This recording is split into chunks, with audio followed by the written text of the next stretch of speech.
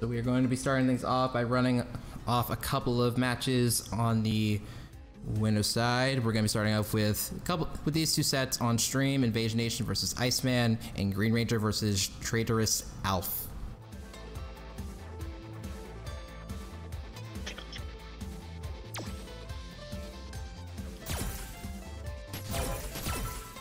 Yeah. So InVaZiOnAzN's an interesting player to kind of start with because we've seen him like across a couple of DPOs, but he doesn't really stick with one particular character. I've seen him play Sim, I've seen him play Ed, I've seen him play Keef, I believe, on one occasion. So, I think I might have played against his Zangief, actually. I could be mistaking him for someone else, though. And it's a possibility. This man 3232. People with numbers. Jesus.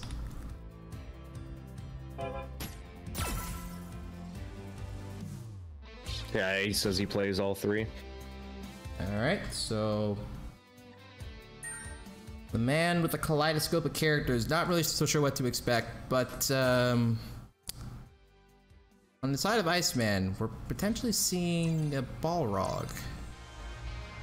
Yes. Is that his main then? I guess you would know. Yes, that's his main. Yeah, he's been working with Balrog ever since. I mean, ever since I've seen him at Synthwave. So, and he's on point with the anti-airs. The anti-airs are, I mean, Balrog has a pretty good anti-air to begin with. Yeah. So he's got pretty good reactions and so on and so forth. Knows some pressure. Watches a lot of Brian F. So, but we'll see what he has in store for InVaZiOnAzN. Well, hopefully this will be a good match then. I know Zangief looks like InVaZiOnAzN picked Zangief. I know Zangief has traditionally been a really bad matchup for Balrog, but I think that V-Skill 2 is like flipped the matchup in a complete 180 from Balrog. Oh yeah. Because the whole issue before was that whenever a Balrog would do a dash punch, he would just be minus in Zangief's face. But with the V-Skill 2 dash punch, now he's plus in Zangief's face, so he doesn't have to take that mix-up for doing a dash punch. Right. Okay. Plus, yep, backdash. No dash back in and for the punish. Just walked right up and grabbed. Nice. Yep. Oh, okay. Ooh. Yeah, you gotta go low when you see a Zangief do a stand heavy punch. Good anti-air. Okay, plus backdash. It's, okay, good check on that. InVaZiOnAzN keeps trying to press a button after blocking a V-Skill 2 dash punch. I'm not sure he realizes it's plus on block. Probably not. It's probably his first time experiencing it. Man, the SPD range is super scary when it comes to Keef. Good lariat on the reaction. Okay. Yep. Oh, that was a good vacuum. I could be wrong, but I think that vacuum was actually minus, and Iceman could have taken his turn back. Right, right. Looks like he was a little slow there, where he thought Keef was plus. Okay. Oh, got a clean jumping, but no conversion.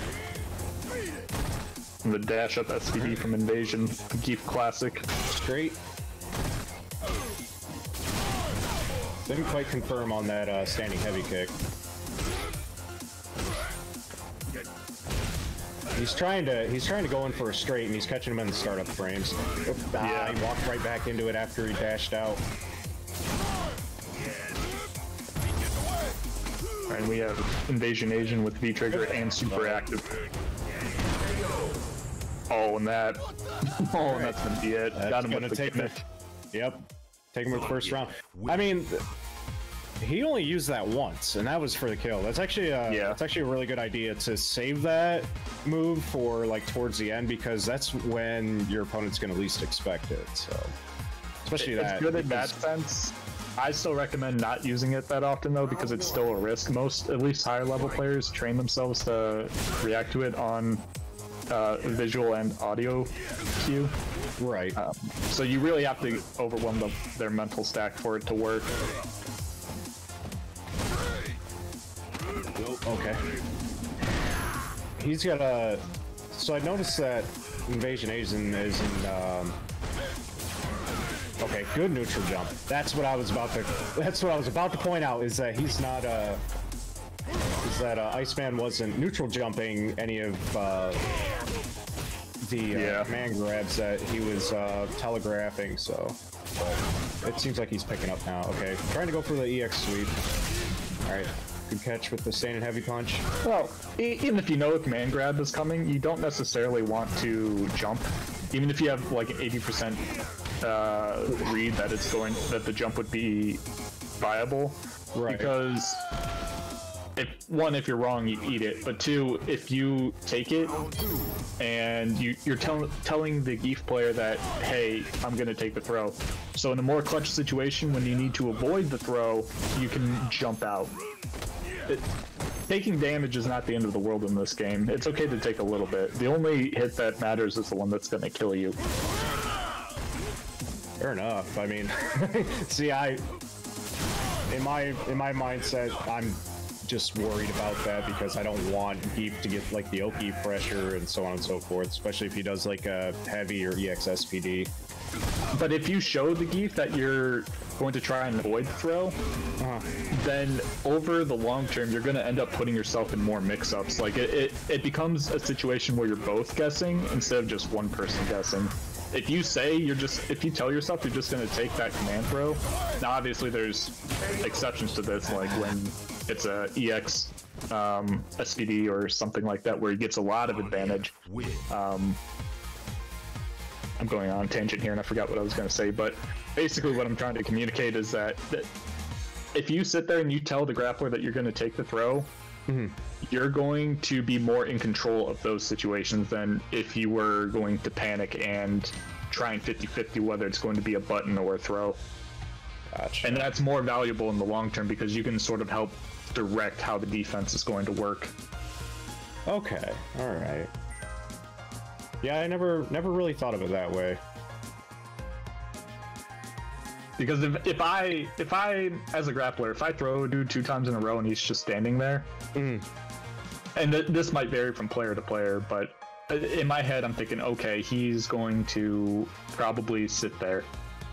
So the more times it works, the more times the correct option to leave that situation will work. So if you condition me to always go for the grab, that means you are going to be able to get a free jump away and a free punish. Okay. Yeah, it's just, so you're just saying it's the opposite of, well, I shouldn't say the opposite, but on the conditioning works. Yeah, it's conditioning. Yeah.